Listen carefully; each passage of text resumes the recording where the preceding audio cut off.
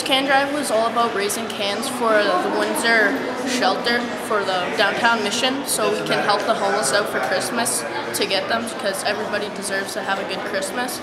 And what our motivation was helping the families out and doing something good for them. We feel good because not everybody is as fortunate as us to have a Christmas and go to our families and have dinner and get all the presents. So to know that you helped out the adults and the kids just make their day that much better. It's a good feeling.